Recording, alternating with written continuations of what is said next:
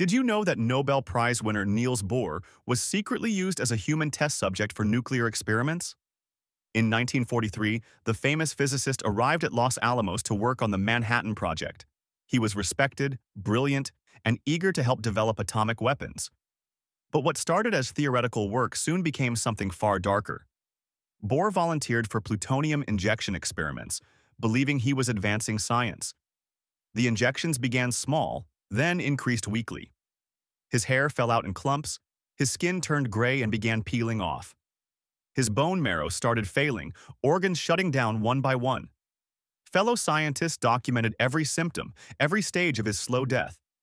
Then he realized the horrifying truth. They weren't trying to cure radiation sickness.